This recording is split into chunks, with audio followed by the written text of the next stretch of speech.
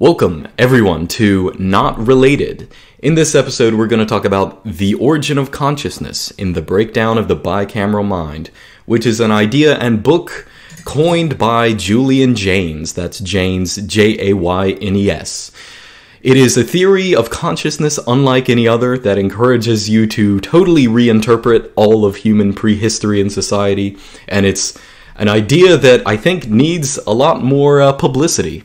And because it's definitely going to make you think. So I am, as always, I say as always, but those of you watching this as the time that it comes out will know that this is the first episode. But I, as always, am Luke Smith.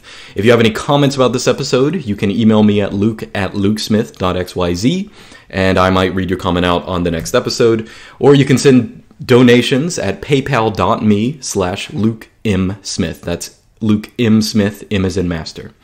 Anyway, let's go ahead and get the show on the road. Now, The Origin of Consciousness in the Breakdown of the Bicameral Mind. This is one of the most interesting books, one of the most unique book reading experiences I have ever had. I read this book probably around 5 years ago. I don't even remember where I ran across it, but it is an experience unlike any other. Now, one of the reasons this is so appealing, not just as an academic idea, but as an experience, is it. On one hand, this theory of consciousness, which I'll go into in a second, there's a lot of very unique scientific backing to it in clinical psychology, in psychology, general cognitive science.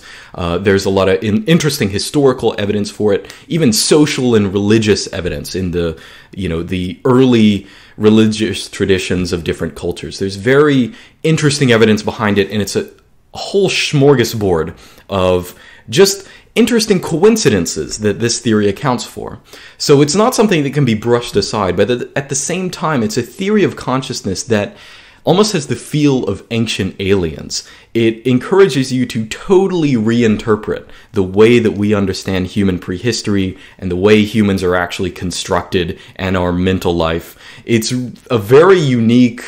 It's very rare to find those two things together. Scientific rigor on one side, and on the other side, just, I don't know, the visceral joy of something that's so out there, but is still scientifically defensible. And that's one of the reasons I wanted to cover this in our first episode. So I'll go ahead. Jaynes is a little awkward when he introduces the idea in the book, because he rightly understands that it's the kind of idea you have to gradually accustom someone to by showing the evidence for, and then gradually revealing the idea. But I'm going to go ahead and tell you the gist of the idea at the beginning, and then we'll go through the smorgasbord of evidence for it as the podcast continues. So, as I said, we're going to, as I said in the introductory episode, I should say, I have show notes. I'm going to go through those. I'm going to take a break around in the middle. I'm going to answer user comments from the YouTube video. Of course, since it's our first episode, I haven't gotten feedback on any episodes so far. But I'll read comments on that, talk about those, and then I will go on and finish the show notes. So, anyway, the gist of Jaynes's idea is that consciousness is ultimately not inherent to our neural architecture. It's not actually part of our brains in the way we think of it. It's not something we're born with.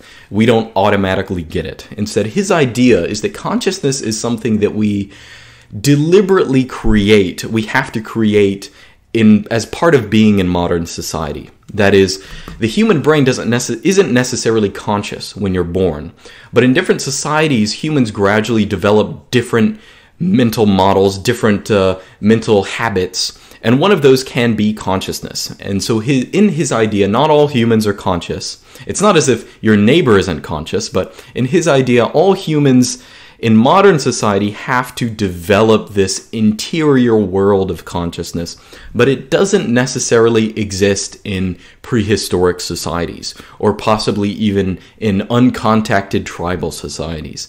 So that's one of the ideas behind it. Now, specifically, its place in history for him. His idea is that consciousness arose around the time of the Bronze Age collapse.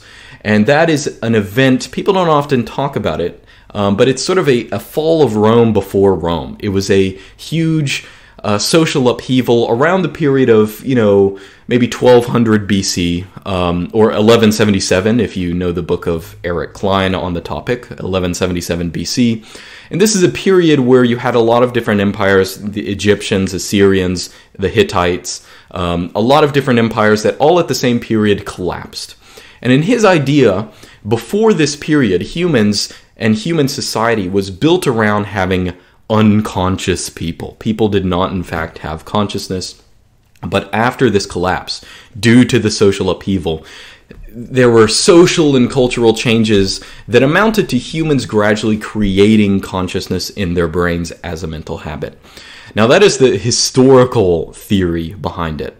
And we'll go into why Jaynes believes, again, this ancient aliens tier theory, what the actual evidence behind it is.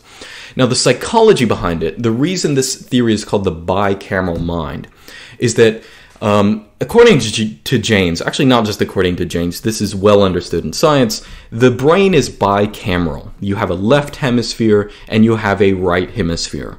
And those hemispheres of your brain are largely independent. They can actually think independent of the other. In fact, if you don't know, there are people out there called split brain patients who, due to, they might suffer from seizures or something, for some medical reason, they have to have their corpus callosum removed. And this is the part that connects the two brains. And these people, very interesting, these people actually really have two quasi-independent brains. And you can, in experimental circumstances, you can actually communicate with one side or the other, or tell one side to do something or the other something, and they're very interesting results. One common example that I think really shows how crazy this is, it's possible for, one side of the brain, we'll go into this in a second, is generally thought of as being the linguistic hemisphere. So what you can do in experimental circumstances is you can send a message to one side of the brain telling, an experiment participant to get up and turn off the light or something like that. And so the participant will, of course, get up, they'll go to turn off the light, but then when you ask their linguistic center, why do you get up? What are you doing? And this is not the same side that was told to get up and turn the light off. They'll make up some kind of confabulated response. They'll say something like, oh, I was going to go get a Coke. They won't lie, they'll just instantly make something up. And that sort of shows you in these split brain patients the fact that they can do things like this. This is a sort of basic thing that you might hear in Psychology 101, but it's one of these, it shows the fact that really people like this have independent brains. And if you don't have connections between these two brains, they really do work very much independently. Now, in Jaynes's theory, the brain of unconscious people before the Bronze Age collapse was one in which the two hemispheres of the brain were mostly independent. And you had the left hemisphere, which tends to, if you're right-handed, tends to be the linguistic center. And this is really the place of the ego for him. And that was sort of the linguistic side of it. That was the human side of it. And on the other side, on the right side, you had what amounted to a kind of hallucinogenic sphere of the brain. In his idea, pre-conscious people, what would happen is the right side of the brain would do some kind of mental effort. It would be, solving problems or something like that, or it would be recalling evidence or something like that. And it wouldn't be integrated fully with the left side. Instead, what would happen is the right side would sort of export it would make its judgments and push them on to the left side. And those would appear to the left side as a kind of divine intervention. This would appear to people as kind of a hallucinogenic voice.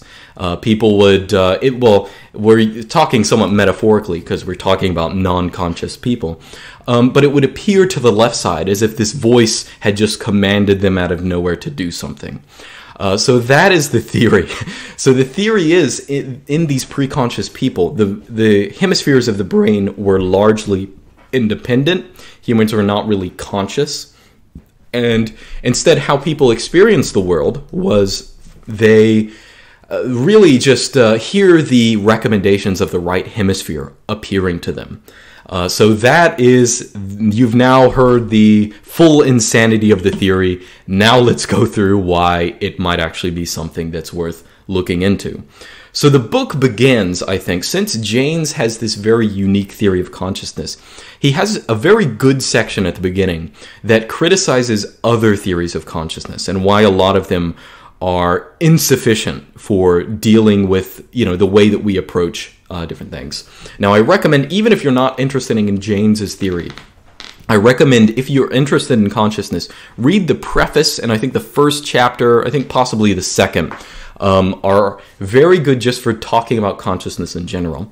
And I'll say what they amount to. Now, if you're smart, you're probably thinking in the back of your brain, okay, so how do unconscious people, you know, let's say these pre-Bronze Age collapse people, how are they even doing basic things if they're not conscious? I mean, what are they doing, just sitting around? Well, I'll say the first section of this book is incredibly good because Jaynes goes through a lot of the things that we think of as being inherent to consciousness, or dependent on consciousness, I should say, that aren't really a part of it. That is, we like to think, you know, just in general, we have the perspective that, for example, if I'm doing higher level decision making, let's say if I'm thinking about, what kind of product to get at a store, or if I'm working through a logic problem, or if I'm doing, just higher reasoning or something like that, we have the idea that our consciousness is doing that. And Jaynes does very well to deflate this idea, because a lot of people, well, let's put it this way. We have the idea, since we are aware of decision-making going on in our brain, we have the idea that we, in our conscious mind, are doing that. But that's not necessarily true. Jaynes goes through a lot of examples of daily life, first off, where we are not really even conscious of the kind of mental effort that we expend in things. One common example is driving. So driving is one of the most dangerous things you do every single day. It's something that can get lots of people killed, but it's something that if you have driven before, driving is not something you ever really think about. You don't have to think about how you're actually moving your foot as you press the gas or the brake. You're not really aware of all that stuff that's going on. Even the turning or something like this. Or a better example that's even probably more complex is if you play video games and you're using a controller, or if you're on the computer, a keyboard. If you're good at that game, you're not even really thinking about what keys you're pressing. Or you can even think of a piano or something like this. In fact, being made aware of what buttons you're pressing or what keys on a piano you're playing can actually disturb what your brain is doing. If you become conscious of that kind of stuff, you arguably get worse. So Jaynes goes through a lot of stuff like this where humans like to think that our reasoning is part of consciousness, but it's not really. Now, since I work in linguistics, this is something that's very obvious to me all the time. So, for example, in English, so you know English if you're listening to this podcast in English, I assume you do. And there are a lot of aspects of English grammar that, especially if you're a native speaker of English, you are just not aware of. It's just not something that you even realize. So, for example, if you have a verb like am, I am not sad. So if you want, so you have I am sad, you throw on not, I am not sad, that makes the negation of that sentence. Or you should not go, or you should go, add in not, that makes you should not go. It goes right after the verb. So there are some verbs in English, the general rule is you put the not after the first verb. But a lot of verbs in English, actually really the majority of verbs in English, don't actually work like this. So if you say, I speak English, you can't say I speak not English, or that's really archaic or bizarre, aberrant English. But you as a native speaker of English automatically know that to make a negation of I speak English, you say I do not speak English. Now, why do you do that? You can talk to a linguist, they'll tell you about do support, they'll tell you about, only T's and not V's can take negation or something like that. But that is a rule of English grammar. We don't need to go through it, but it's an implicit rule of English grammar that every speaker of English knows, you're just not really aware of. It's not something you have to do reasoning about. So Jaynes, again, goes through all these different theories of consciousness, theories of consciousness that amount to saying a lot of them, the one idea that we have, the metaphor he uses is consciousness is a lot like a flashlight that we shine in a room. And we have the idea, if our eyes are that flashlight, we are only seeing the things that are lit up at any given point in time. But the rest of the room might be entirely dark.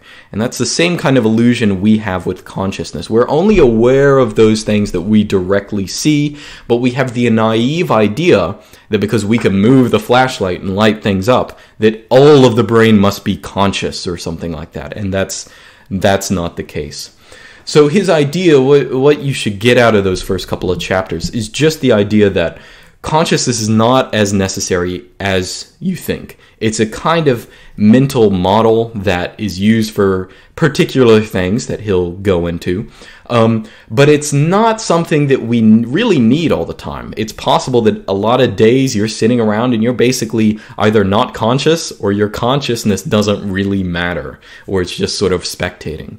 Now, I should say, Jaynes is not a proponent of the idea of the helpless spectator, which he goes through in the book. Now, this is a more radical idea of consciousness in which consciousness just doesn't do anything. It's just a part of the brain. It's just an accident that emerges. We can see what our brain is doing, but consciousness has no effect on it.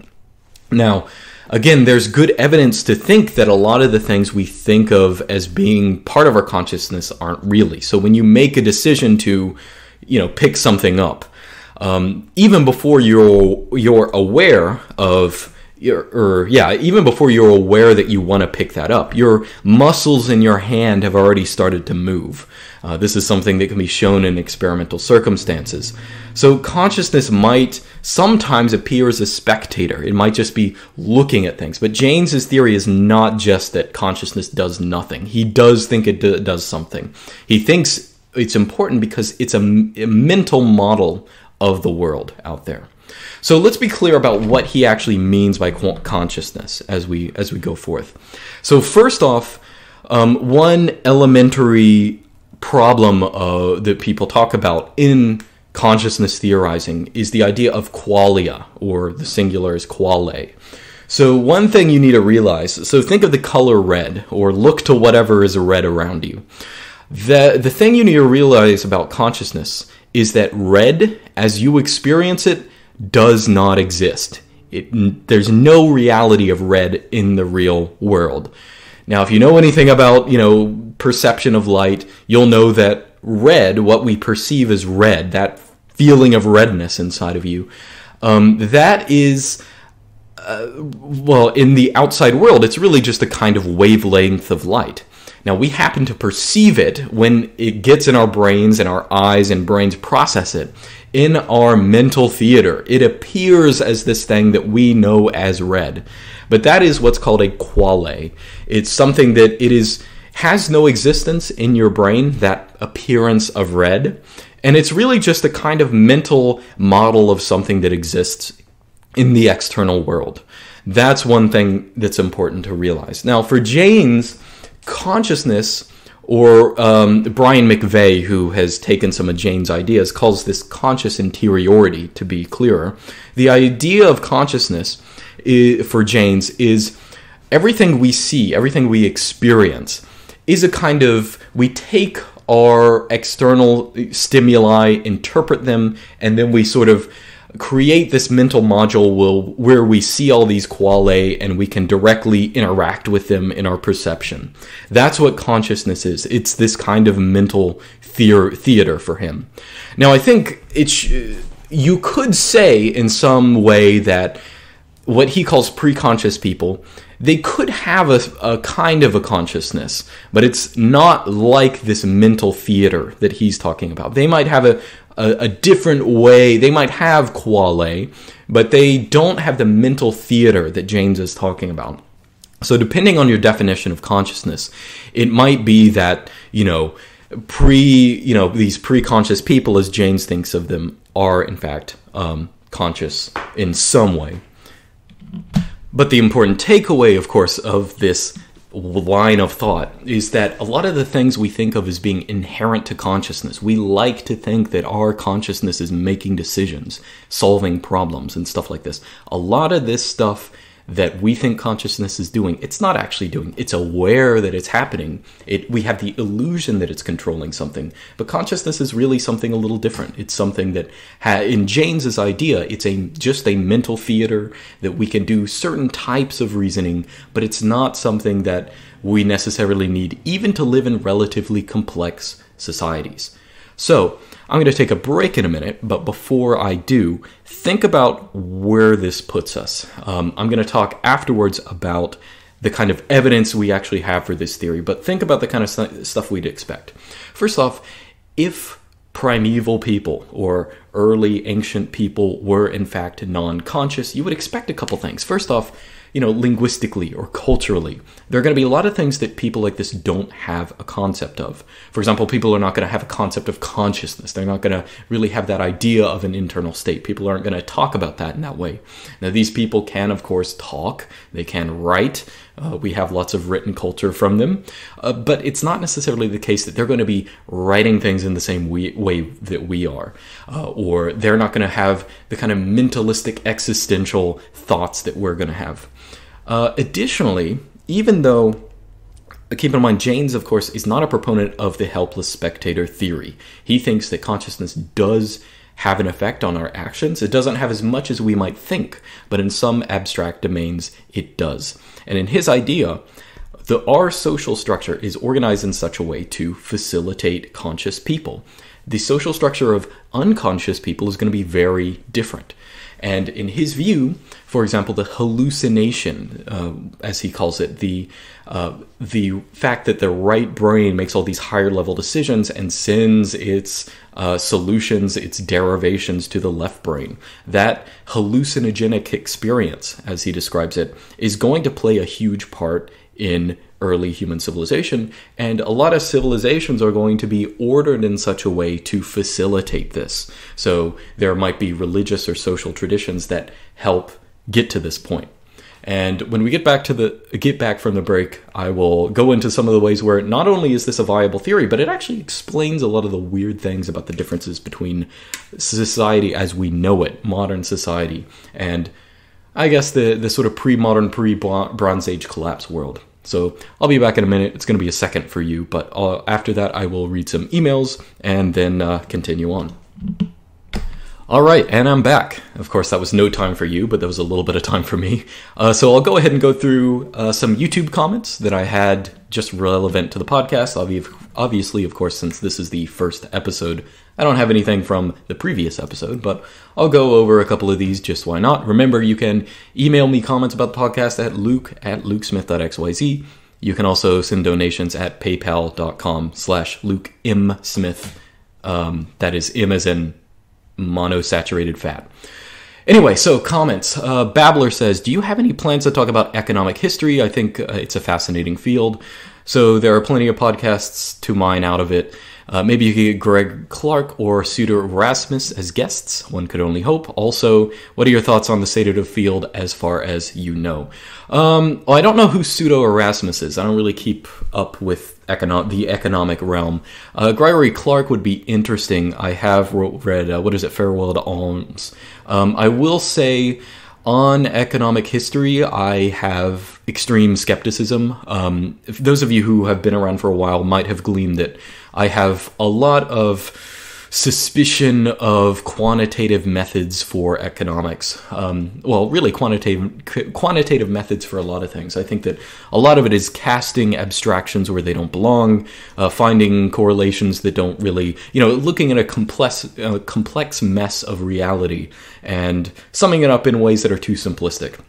I'm not totally against the field, I'll say that. I think that there's something to glean from it, but I think that a qualitative approach is usually a bit more honest. Not to say that it's even better, but that's my view of the field. And I think that doesn't just apply to economic history, but also to economics generally. I generally just don't believe in the field as a quantitative field.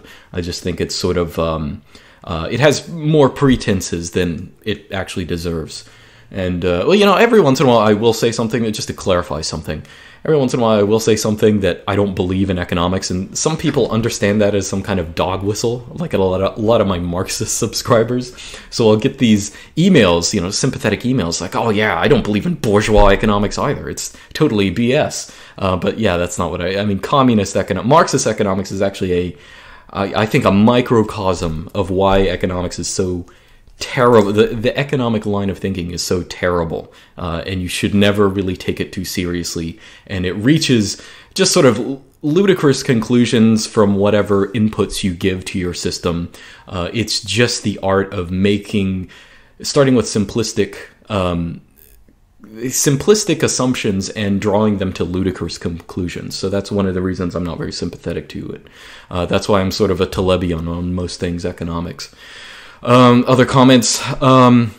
Levi says, what do you think consciousness arises from specific neural patterns rather than just being a basic function of the interaction with matter? Well, first off, let me interrupt. I don't really know where I said that. When it comes to consciousness, I am I guess a big-brain nihilist. I don't really have any particular pet theory on what consciousness is or how to approach it. I mean, there are some statements I can make, but I don't think it's the kind of thing that even we're going to satisfactorily figure out.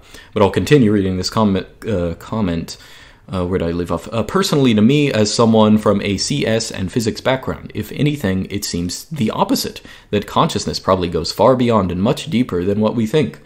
The matter in our brains doesn't seem to have any more core properties to it than a glass of water does. Sure, it moves and changes in a much more complex way, but it seems strange to me to think that specific patterns would suddenly gain a new property. I'm not saying that a poorly organized neural network or a glass of water has the same complexity as the referencing patterns of the human brain, but to think that there's something inherently different with one seems absurd to me. Well, first off, if you say something, well, this is me responding, the quote is over. If you say something like, if you have trouble understanding where some kind of property emerges from interaction of smaller things, that's the basic problem of emergence. And in fact, that's the problem of consciousness. You mention a glass of water in this. One common example is, of course, when it comes to water is wet. Water is made out of, a particular molecule and atoms. None of those atoms are wet. None of them have the property of wetness. Wetness is something that emerges from the complex interaction from some of those inputs. And consciousness, frankly, is in one way or another sort of the same thing.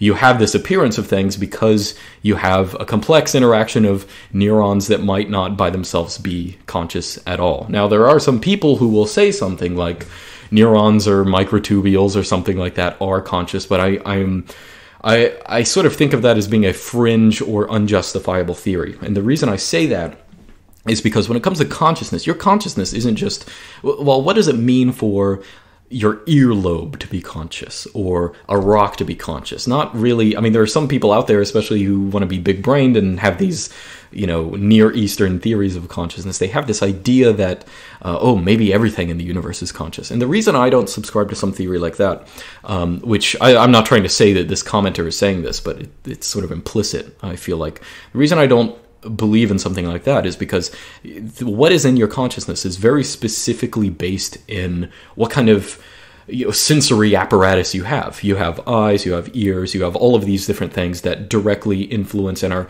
aggregated in your brain. And your consciousness, as you perceive it, is a sum of all those things. So what would it mean for a rock that doesn't have eyes or anything else, or any kind of, brain generally, to be conscious? It doesn't mean anything. Or simple organisms or something like that. I think rather we have this tendency, first off, consciousness is not something that's going to be easily explained. It seems like this commenter is really just complaining about it not being easy to explain.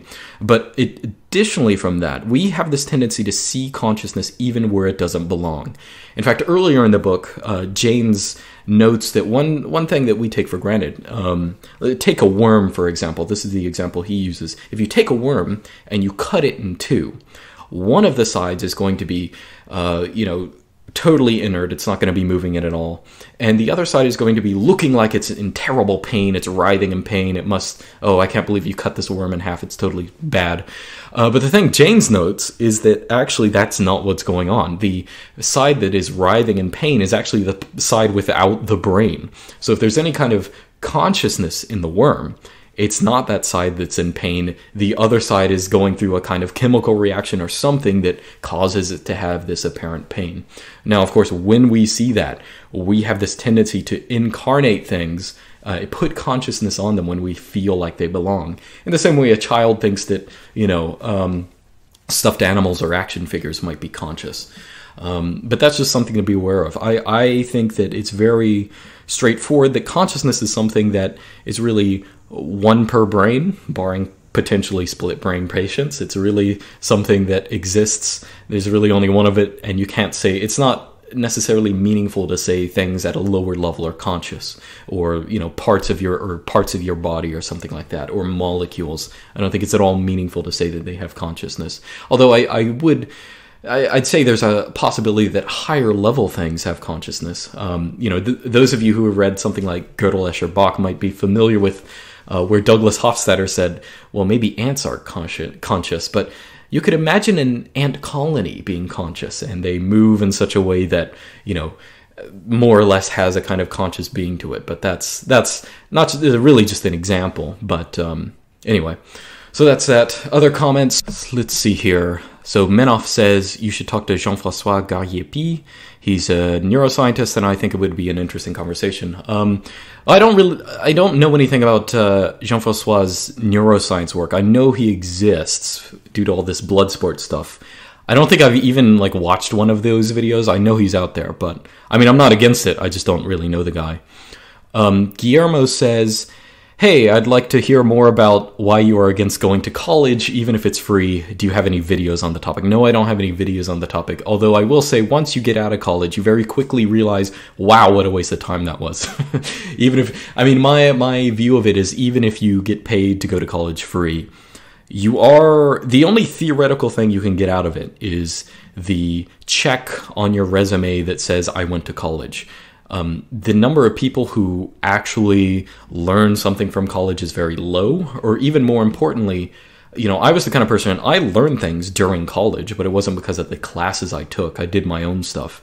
The best thing you could possibly get out of college is just exposing you to other people. But the idea is, especially nowadays, the idea of college as being the kind of place where it either makes you a better person or improves your ability to work. Both of those, I think, are pretty bad. And it's something, I think everyone sort of knows it. So a couple of people asked me about this.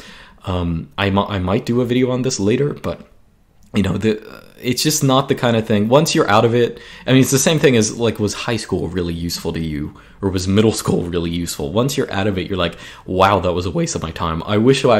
Honestly, for most people, it'd be better for them to just sit around and do whatever for 4 years and just trying to figure things out, instead of having the formality of all these classes that are at, best a waste of time, and at worst, just brainwashing, or just, really drive it into you and sort of annoy you. So anyway, so that again is comments. That's all the ones I'm going to talk about today. If you have any other comments about this episode or anything else, send them to luke@lukesmith.xyz.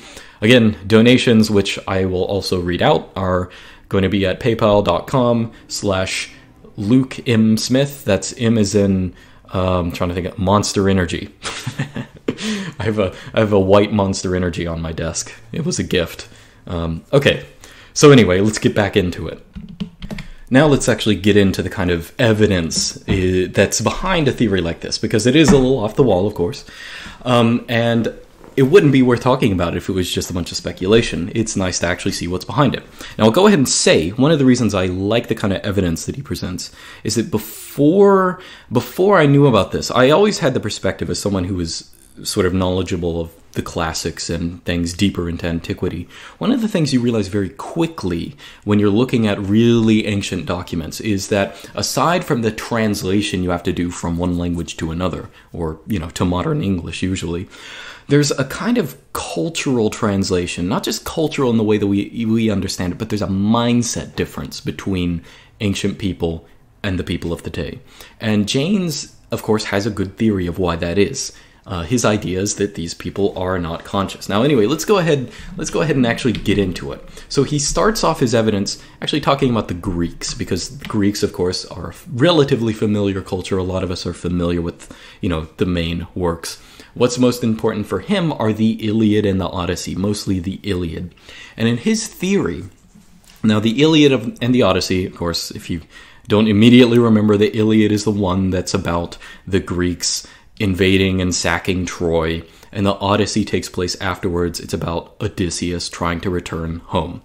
So that's what the Iliad and the Odyssey about. And of course, they're traditionally associated with Homer. Homer is thought of as being the person who wrote them, but really they're based in a longer, earlier oral tradition that probably predates him by quite a bit. Now for Jaynes takes the theory that the Iliad was written in a period much earlier, back when Greeks and other people in the area were bicameral. And the narrative structure of the Iliad, which is very unique, and the fact that it's written in a particular kind of poetry and other things like this, are based in the bicameral nature. So let's go ahead and get into it. Now, one of the things I found very interesting is that when you're talking about a people who are non-conscious, people who don't have the kind of conscious, the internal world that we have, they're going to have a culture and a language very much distinct. Now, Jaynes' specific theory is that when you look at the vocabulary of ancient Greek, specifically how words have changed in meanings over the centuries, you see something very interesting. That is, there are a lot of concepts in later Greek, some of which we actually have in modern English. For example, the English word psyche comes from the Greek word psyche, which in sort of later Greek takes on the meaning of psyche or mind or something like this. Or there are other words like thumos or, just different abstract nouns that in later Greek mean something very mentalistic and abstract, which in earlier Greek, which in the Greek of the Iliad, have very specific, non-conscious physical meanings that really have a usage that's totally different from the way we think of them. So there are a couple parts in the book where Jaynes notes this. For example, on page 69, he talks about some of the words, how they've changed over time. For example, the word psyche, or psyche in Greek, of course, which later means soul or conscious mind, is in most instances life substance, such as blood or breath. A dying warrior bleeds out his psyche in the ground or breathes it out in his last gasp. The thumos, which later comes to mean something like emotional soul, is simply motion or agitation. When a man stops moving, the thumos leaves his limbs. But it also somehow is like an organ itself, for when Glaucus prays to Apollo to alleviate his pain and to give him strength to help his friend Sarpedon, Apollo hears his prayer and casts strength in his thumos. The thumos can tell a man to eat, drink, or fight. Diomedes says in one place that Achilles will fight when his thumos in his chest tells him to, and a god rouses him. So Jaynes' idea is that you have this enormous lexical shift from the Greek of the Iliad on to later Greek, in that the early Iliadic Greek, which is a vestige of the bicameral period, there are all these words that are later take on psychological characteristics, but they don't originally have that connotation. They're originally just words for either body organs or something hormonal or something observable out in the real world. So again, your psyche bleeding out of you. Your psyche nowadays is something very mentalistic in the way we understand it in English. You can't bleed out your psyche unless you're being extremely metaphorical. And notice, as he says before, Achilles or anyone else is a person that's governed by these sort of these abstract nouns that mean something hormonal or something organ-based, but he's also driven by the gods. Now again, in Jaynes' theory, the right hemisphere is hallucinogenic in nature. It has all this higher level thinking going on in it, which of course people are not conscious of.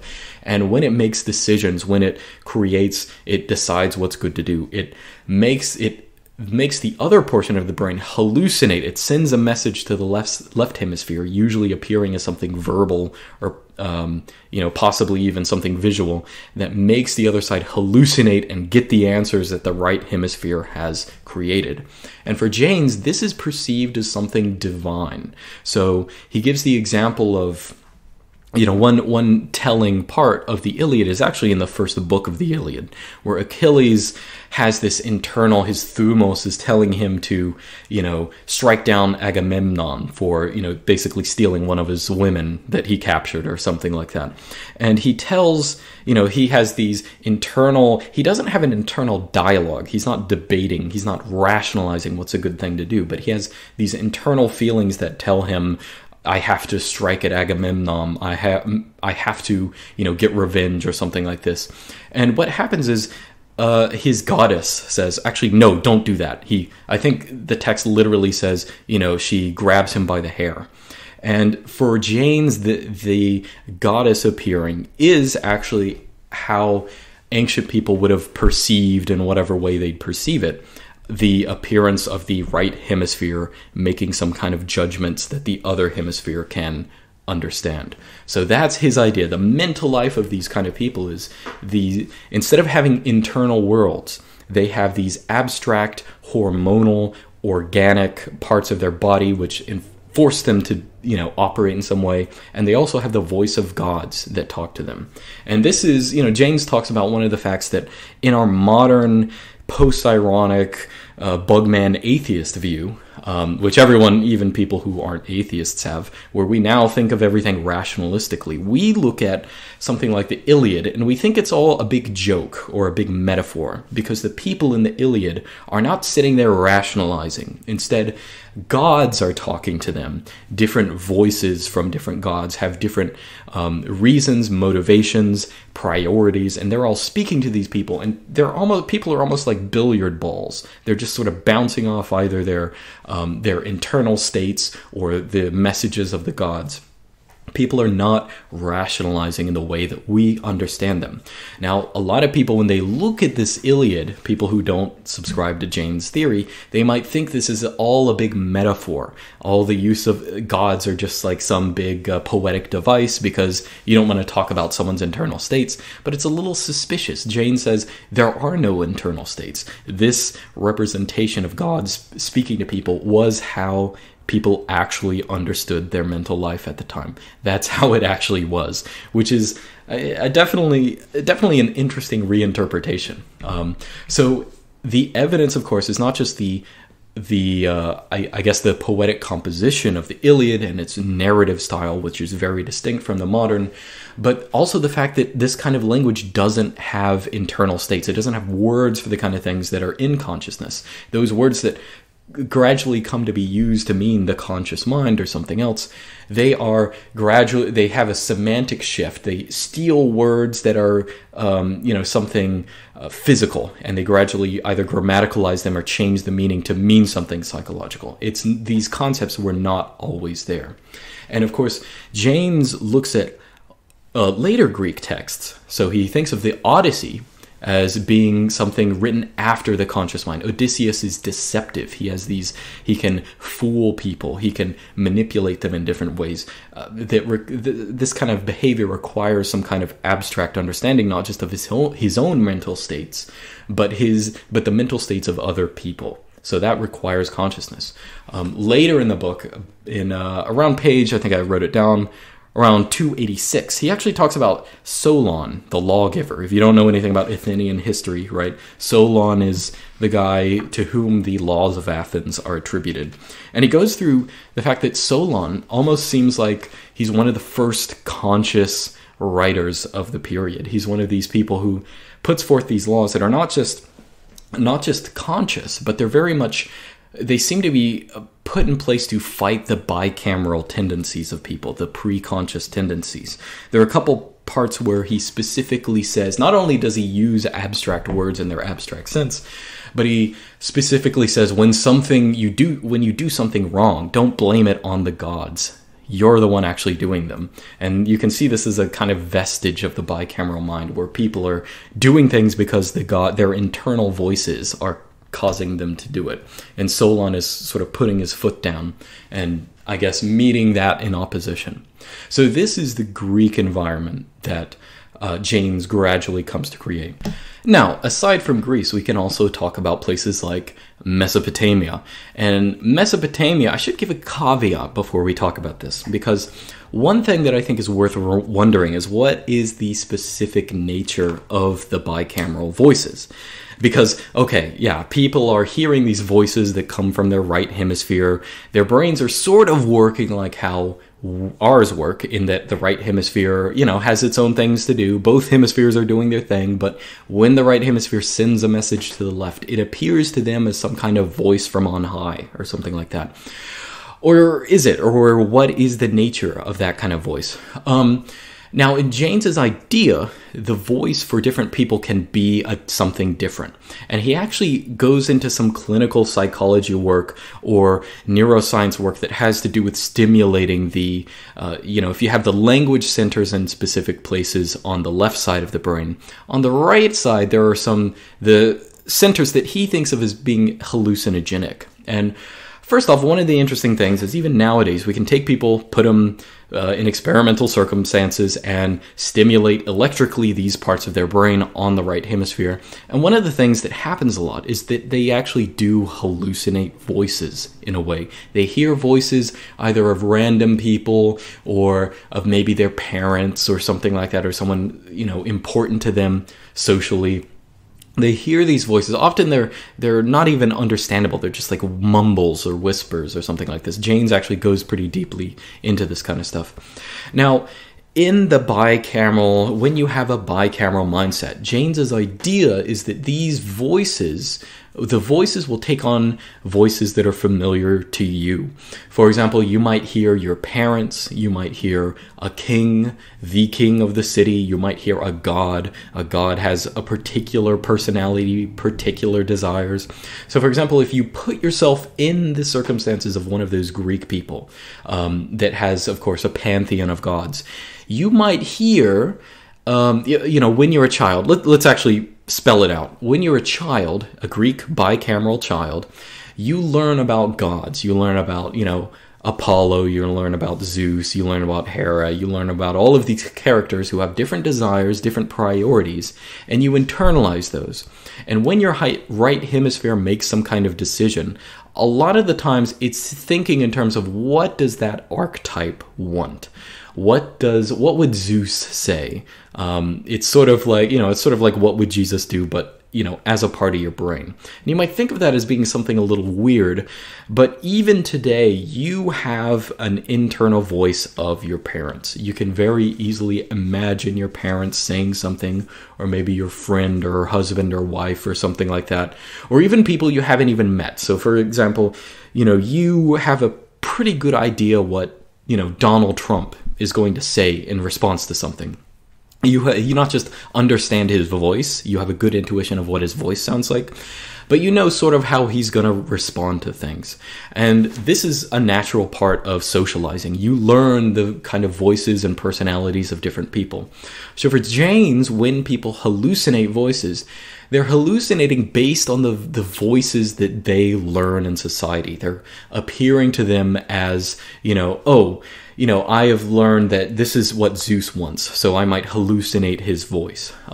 And that's how these voices appear to people. Now, when it comes to Mesopotamia, what Jaynes supposes or argues for is that Mesopotamia and Egypt and a lot of these other bicameral societies are organized in a kind of theocracy. Now, a lot of times people will call these kind of societies palace economies. I don't know if anyone's ever heard of that term, but it's basically a highly centralized, often city-state, often bigger than a city-state, but it's a society that's organized, it's sort of centered around either a priestly caste. Well, nowadays we would think of it as being organized around a priestly caste, but at the time, people literally thought of cities as being owned by particular gods, and the gods would rule. And what were those gods? They were not incorporeal beings in the way that we think of, a Christian might think of a god, but they were literal objects. They were literal idols. That is, gods were physical beings. They were little, maybe stone statues, maybe metallic, maybe full-size statues. This is actually how people thought of gods. And they were beings that were not only given prominent positions in the cities, but were also perceived to speak. And according to Jaynes, they were literally there were hallucinations of the voice of this god. So in Mesopotamian society, one of the things he mentions is actually mouth-washing ceremonies, which is sort of a funny thing, but people would literally honor the idols, the gods, by washing their mouths so they could speak more clearly to people. And people would put idols in very obvious locations. For example, the ziggurat or the shrine of the idol, the god, would be at the center of the city. And in Jaynes's perspective, this is all done for a very specific reason. When people see the reminders of the god itself or the god's temple, it's supposed to provoke a kind of hallucination. It's supposed to provoke the hallucination of its voice so people can do this higher level reasoning. And in fact, if you look at the structure of how these cities are actually put together archaeologically, or in terms of how they're constructed, even at the level of individual houses, people would all have personal gods. They would have personal idols. The idols could often represent something ancestral. They could be an ancestor of the family, or they could just be some god that they worship. And they would always be in a prominent position. So even if you're in the home, you could look over and see your god. And, in Jaynes's idea, it would help you, it would facilitate the hallucination. And even the designs of the idols were constructed in such a way to facilitate this. So the idols would often be constructed with enormous eyes. And, according to Jaynes, this is sort of to hallucinate or to provoke this, I guess, simian nature to look at another creature in the eyes. That is the core of the soul, the seed of the soul, and to provoke this kind of drastic hallucination. So these idols would have enormous eyes that take up most of their faces. Now, if you're an Ancient Aliens proponent, they're of course aliens, but Jaynes's idea of Sumerian society and earlier Akkadian society and even Egyptian and stuff like this, a lot of these early polytheistic societies are organized in such a way where, again, humans are kind of like billiard balls.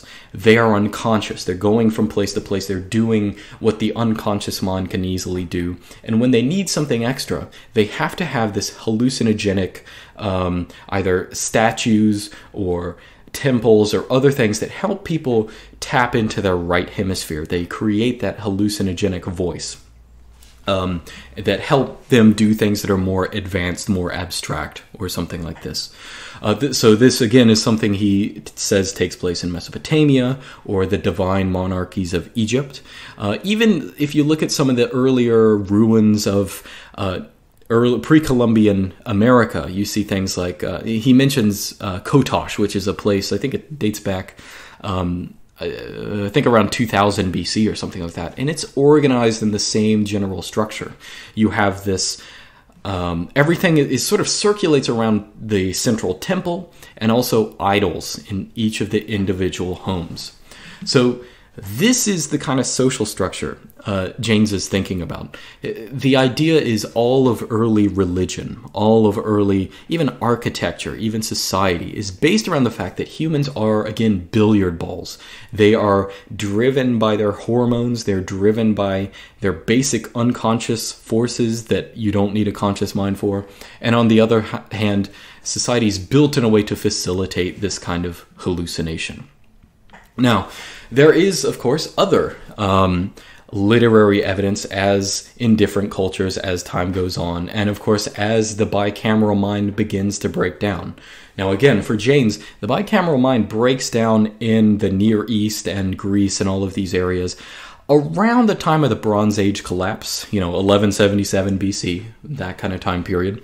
That's not to say that, all across the world that's something that happens. But, you know, it might break down in China at a different point. It might break down, I think at one point he even speculates that it's possible that even a lot of Native American societies, the Aztecs, for example, they could have been bicameral up until the point that Europeans invaded, because their kind of social structure seems to be similar. But that's the idea. So there are other literary points of evidence that he goes into. Now, one, for example, is the Hebrews. So the Hebrew Bible, of course, is not written in... Now, we, of course, know that there is a particular order to the books as they're shown in the Old Testament or whatever. But, of course, that's not the literal order of their writing. He actually looks at... he compares two books in particular that show the same kind of contrast that the Iliad and the Odyssey do. And that is Amos and Ecclesiastes. So both of these are books of the Old Testament, and both of them are very distinct. Amos is typically thought of as being the first book of the Bible written conclusively. It dates back, I don't have the exact date, but in his rendering it's far before the origin of the conscious era. And if you read Amos, if you open your Bibles and open to the book of Amos, you'll see that it's a very direct, it's written in such a way that it seems like a bicameral voice ordering people around. It says, God says this, God orders this, you have failed to do this, this will happen. It's a narrative structure that, well, it's really not even a narrative. It's a list of orders that, I think in Jaynes' idea, it's a list of orders that should appear to the reader and should provoke a kind of bicameral reaction. He's going to hallucinate the voice of this king, and in fact it's written as a hallucination. Amos is just a prophet, but not in a religious sense. He's really just a guy who's hallucinating a voice and who is writing it down in its authoritative sense. And this is what, there's no internal states in the book of Amos. There's no feelings. There's no, deep psychological angst in it. It is a book written with a purpose. It is a bunch of directions. It's directives for, what you're supposed to do and stuff like that.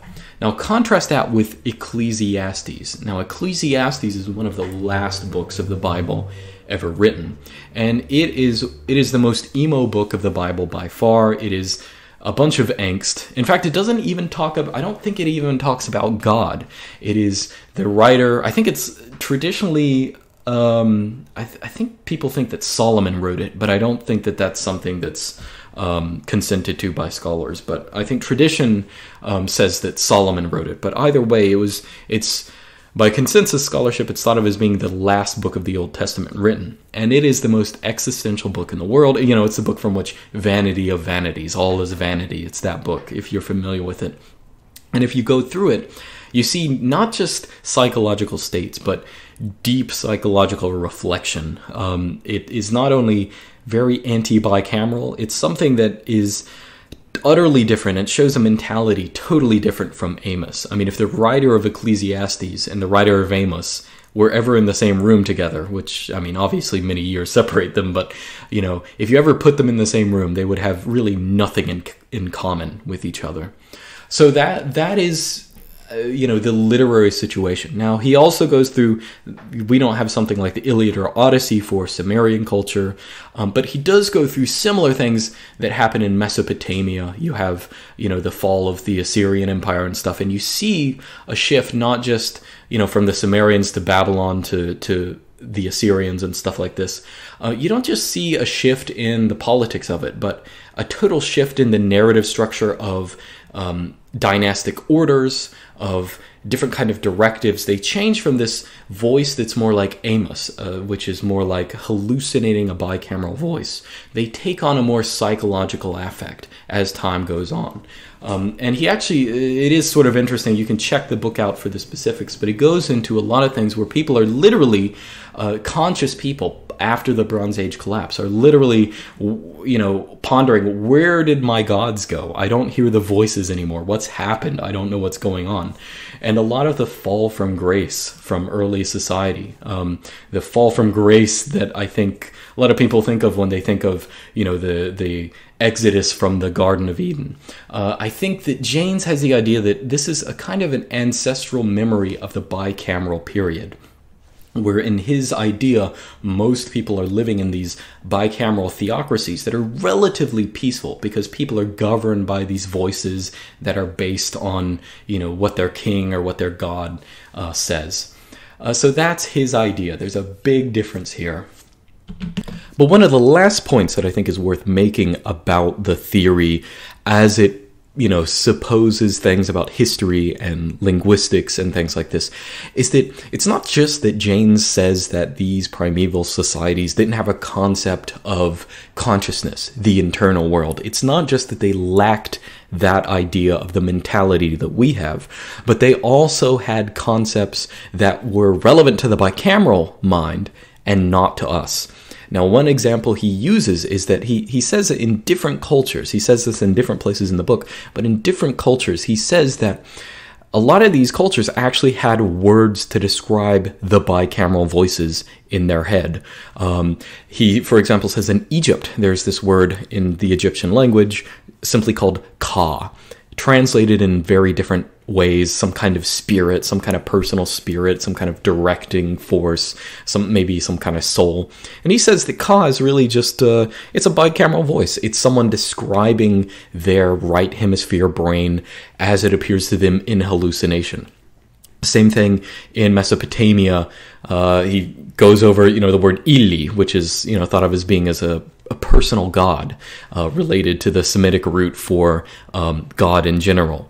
That's what he thinks of as being the bicameral voice. And in Hittite, even in Hittite, I think this one's a little more questionable, but he says that there's this word in Hittite called pankus, and it's often thought of as being sort of an advisory council in Hittite of sort of mysterious nature. And he actually says it made probably more sense if you just said this is also a word for the bicameral voice, as it appears to people. So in all of these situations, his view is not just that we ancient people lack the concepts that we have in our mentality, but there are a lot of concepts in the bicameral mentality that have been lost to time because we look at these words, we look at these concepts, even during the Bronze Age collapse, you might look back at these concepts and be confused by them, and you don't really know how to translate them, you don't know what to do with them, and that's one of his last suggestions on this. Now, we've reviewed a lot of the historical evidence, and of course there's more in the book, you should check it out, but I think this should give pretty much a thorough enough view of what Julian Jaynes actually thinks prehistory is all about, how it's separate from modernity, how the mentalities of people are different, and why they are different. Now, the last part of this book I think is interesting, again, more for the population of people who are interested in consciousness per se, but also his particular theory. In that he goes into, I think it's actually book 3. The book is actually divided into 3 books, which are, around 150 pages each or something like that.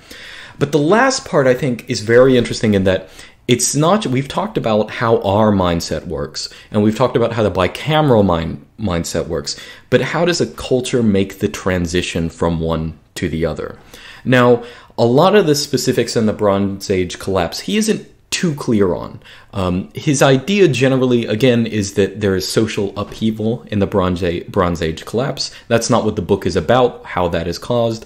But the idea is in these different cultures where a lot of the authority figures is dissipating, and where a lot of migration is happening, and when a lot of international trade is happening, a lot of people gradually begin to lose, the bicameral voices begin to mislead people, or they can't find good voices to start off on. They don't have a consistent theocratic culture, they don't have anything of this sort. So what gradually comes to happen is that the bicameral voices decrease in people's mind of prominence and stuff like this. And his idea, again, is consciousness is a kind of learned, it's a theater that we create in our minds as a model to solve for the lack of the bicameral mindset. And as these societies gradually dissipate, as they begin to fail, the consciousness that we know of nowadays comes to bear in the different psychologies of people.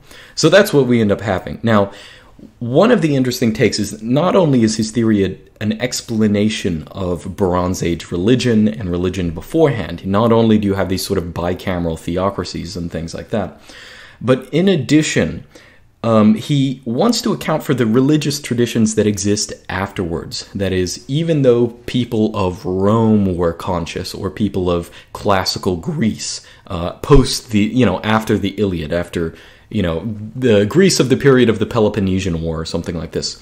Even though people of that period he thinks of as being conscious, a lot of their cultural institutions are holdovers from the bicameral era.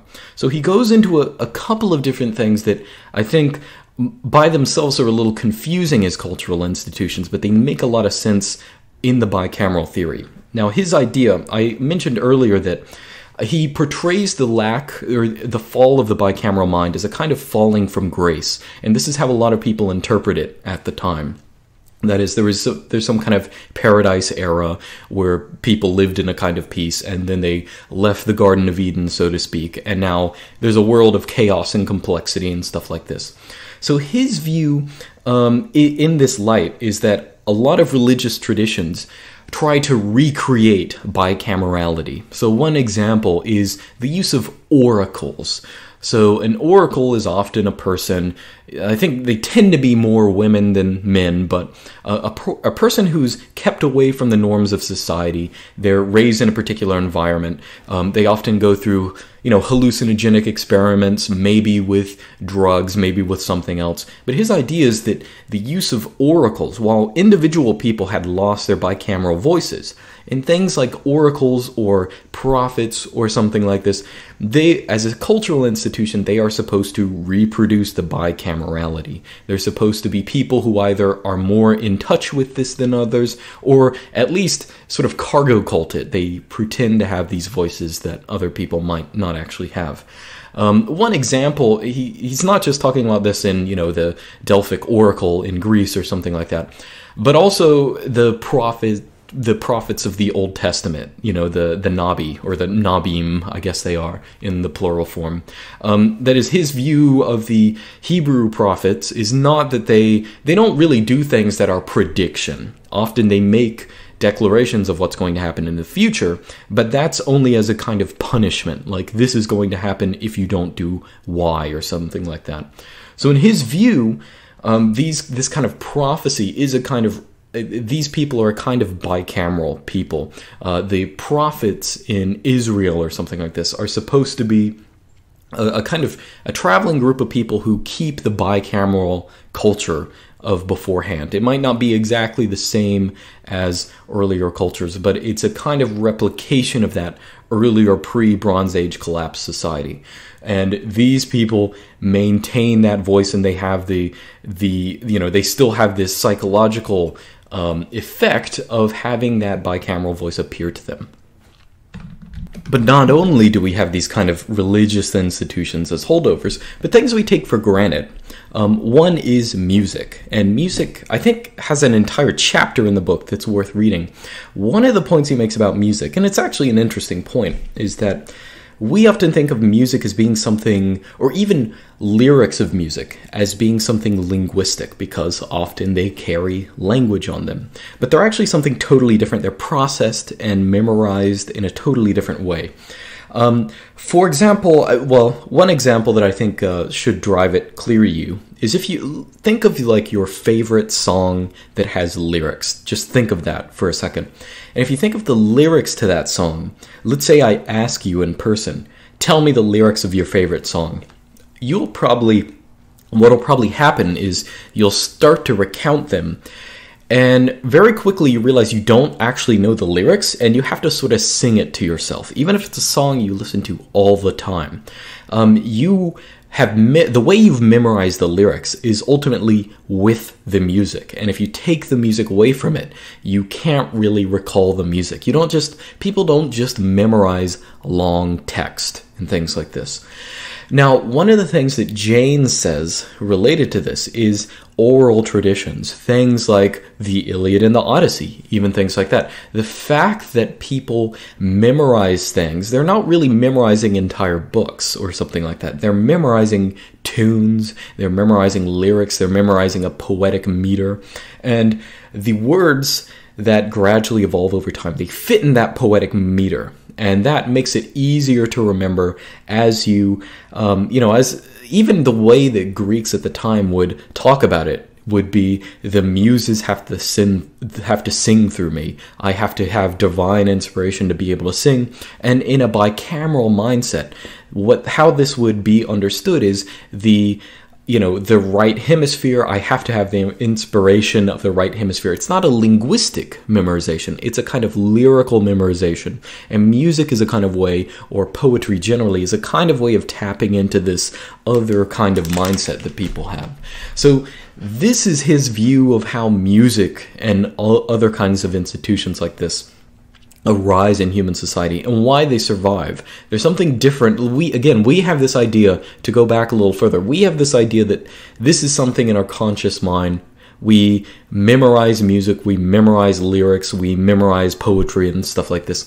But I think the view that you have that's more proper in antiquity, and even more proper nowadays if you really think about it, is that lyrics and stuff like this, there's something that's not memorized by our conscious brain. It's something that is memorized by something that is we're not consciously aware of. And repeating lyrics, repeating stuff like this, we're tapping into something a little different. We're tapping into something you might think of as being inspiration. But for Jaynes, this is something that it has, a deeper bicameral point of it. So I think we're about at the point where you probably have a good enough view of the general theory and the evidence behind it.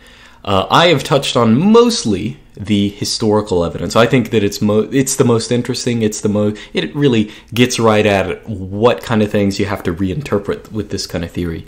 But there's a lot of other stuff that I definitely recommend the book for reading. Jaynes actually talks a lot about psychological states like schizophrenia, which he also thinks of as being a kind of vestige of this bicameral mind. Other things as well, even things like a possession as it happens. He thinks of it as being psychological states that reproduce the bicameral mind in a lot of different ways. But I definitely encourage you to read the book for all of this. I'm not going to cover it all here. I think we're about running out of time for this period. I think, I don't know what the optimal time for a podcast is, but we're definitely at more than an hour at this point. So anyway, so I'll wind it down. So what do I think is good about this theory? I'll say the things that I think is good. I've sort of already alluded to them. One is that there are so many theories out there of consciousness and history and things like this that don't fail to account for the fact that I think the early ancient mentality of people, the mindset of people, is so utterly distinct from what we're familiar with. So distinct that even when you read some of their documents, you're faced with a narrative structure that's so different that it needs a kind of accounting. And there's a lot of these differences that are accounted for by a general theory like this that accounts for, the difference in how people think then versus how people think now. So that's one of the things that I think is really good. And one of the things that I think it makes it a pleasurable theory is that it integrates this kind of information. Again, the information about schizophrenics, and takes that with Greek vocabulary and the social structure of Sumeria and all of these different cultures, and it integrates them into one thing in a very impressive way. I think I don't honestly know how Jaynes came across such a crazy idea, but it's definitely one that it's very interesting in the place it holds. Now, I don't want to say the downsides, but there are some extra notes to throw on this.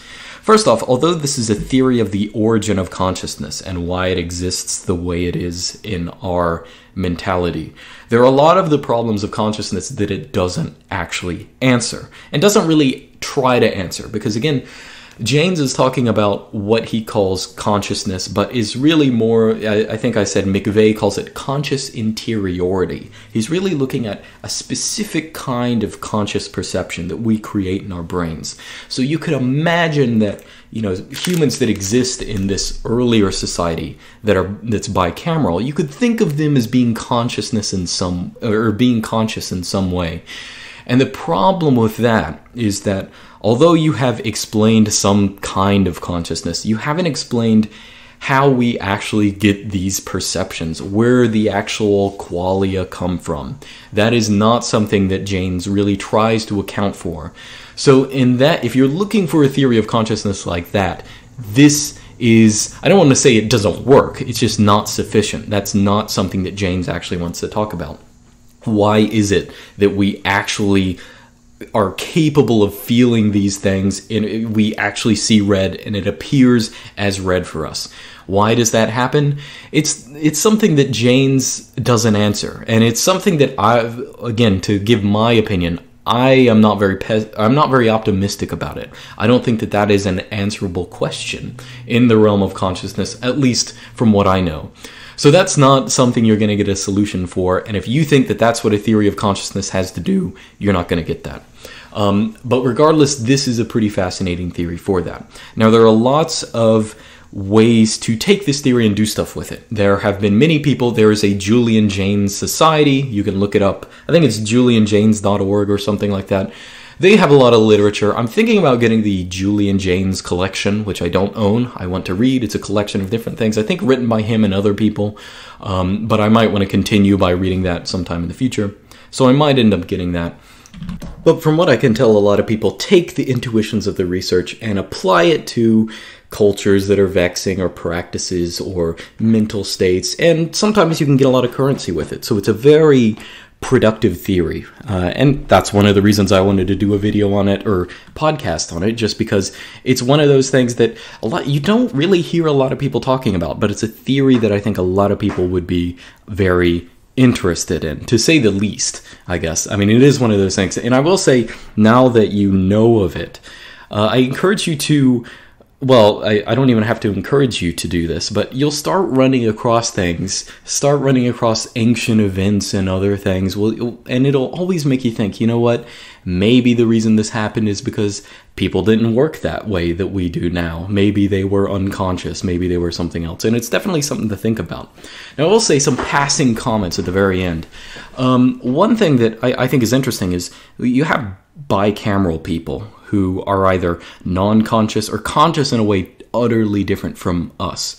And we have, people like us who have a particular mental repertoire that has this cognitive theater that we're all familiar with, that is conscious interiority, depending on whatever word you want to use. But is it possible, for example, for humans in a particular society to develop a third type of consciousness, or a fourth? Is it something that, is the mind so plastic and so manipulatable that we can develop other forms of consciousness based on our inputs? Is that a possibility? It's just something to think about. Or even, is our conscious perception, is the metaphors that we create that come to bear in the conscious, in the mental theater, could those be systematically different for different people? Not just, maybe the people in your family, maybe across different countries, or in different cultures, or something else like that. That's something to think about. I think that this kind of way of looking at the evolution of consciousness changes the way that you're going to interpret a whole lot of things, and really it opens a lot of doors for the kind of things that you can do with the human brain. It makes it a lot more plastic. It makes it a lot more manipulatable than other theories of consciousness are. And that's something that's interesting, to say the least. But that's just a parting thought for you to think about. Anyway, if you have any comments, any kind of questions about this, feel free to email them to luke@lukesmith.xyz. Any, good real-life questions like, does my anime pillow have a bicameral voice? Feel free to send them to me, and if you have anything that's worth reading, I will read it out. I will say, as one minor addition, I do want to keep the podcast, due to, syndication issues. It'd be best if I keep the podcast clean of bad language. So if you send anything laden with obscenities, I won't read it, or at least I'll censor it. But that's just a note. It's not a personal thing. I'm not against it. Just note that. So again, email me any kind of suggestions for the podcast, or anything at luke@lukesmith.xyz. For the next couple episodes, I'm going to be covering mostly a couple books that I've had in mind. I want to focus on books for the first couple of episodes, just to keep I guess, keep it nice and structured. But I'm open to any kind of medium in the future, be that hosting shows with someone else or interviews or something like that. It all depends. But yeah, I have a couple books lined up. I don't want to put the name on which one I'm going to do next time, so I'll leave you in suspense. So see you guys next time. Thanks for listening to Not Related.